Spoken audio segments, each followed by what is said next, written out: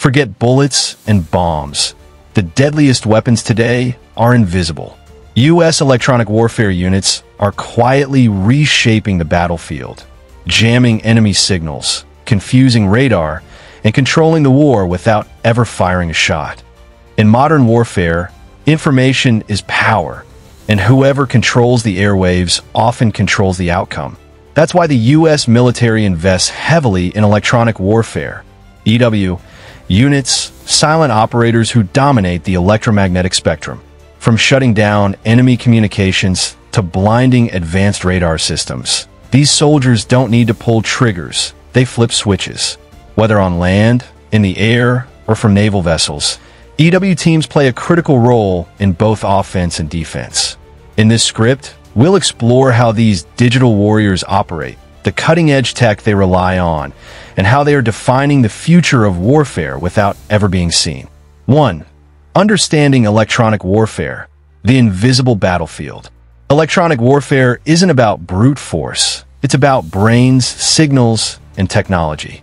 It operates across 3 primary domains: electronic attack, EA, electronic protection, EP, and electronic support, ES.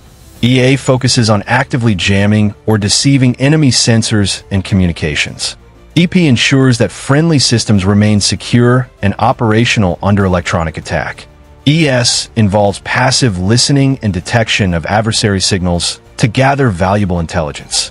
EW units are often equipped with aircraft like the EA-18G Growler, which specializes in jamming radar and enemy communications. On the ground, systems like the Electronic Warfare Planning and Management Tool, EWPMT, give commanders real-time control over their electromagnetic environment. Units also employ mobile ground-based jammers, which can prevent the remote detonation of IEDs or disable enemy drones. These capabilities were especially effective in conflicts such as Iraq and Afghanistan, where EW teams save lives by disabling enemy electronics before they could cause harm. Modern battlefield scenarios show that EW is the glue that binds cyber operations, communications, and conventional warfare. As more military systems become dependent on electronics, the ability to control or deny access to the electromagnetic spectrum becomes a decisive factor. From misdirecting enemy missiles to shielding entire battalions from surveillance, EW proves that in modern war, silence isn't just golden, it's lethal. 2. Real-world deployments, from Syria to Ukraine. Electronic warfare is no longer an experimental capability. It's a deployed asset in live combat.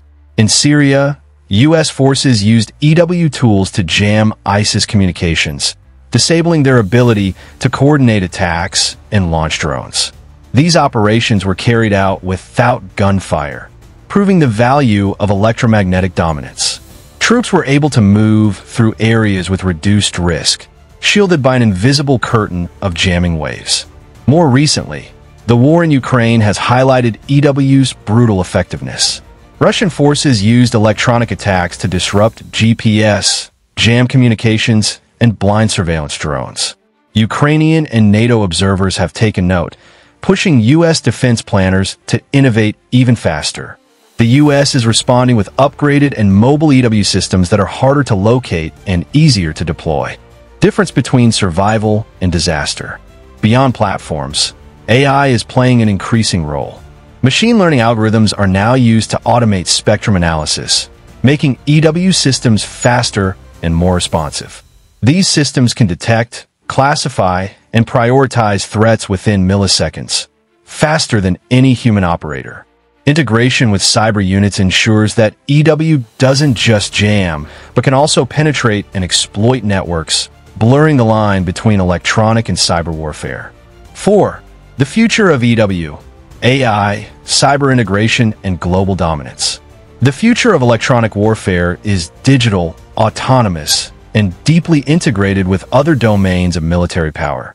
As adversaries like China and Russia invest in their own EW capabilities, the U.S. is focused on staying ahead through innovation and collaboration.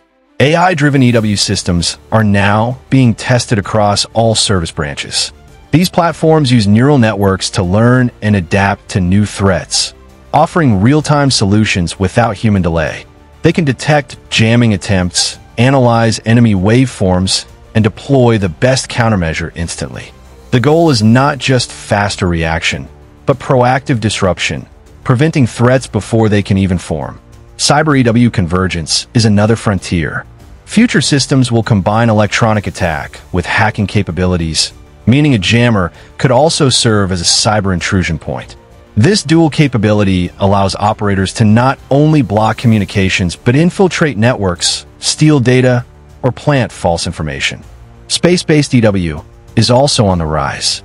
The U.S. Space Force is testing satellite constellations designed to jam enemy signals from orbit or protect friendly space assets. These tools add a global reach to EW, making it 24/7 borderless capability. All these developments signal a shift in military doctrine. Electronic warfare is no longer a niche specialty. It's a central pillar of modern combat. Commanders now plan missions with EW as a primary consideration, not just a support role. The electromagnetic spectrum has become as critical as land, sea, air, and space. U.S. electronic warfare units are changing the rules of battle. Without a single bullet, they control the fight, protect troops, and strike fear into enemy networks. As the world moves deeper into digital warfare, these silent warriors stand ready. Guardians of the spectrum, masters of the invisible battlefield. If you thought war was loud, think again. In the electromagnetic age, the quietest signal can be the deadliest.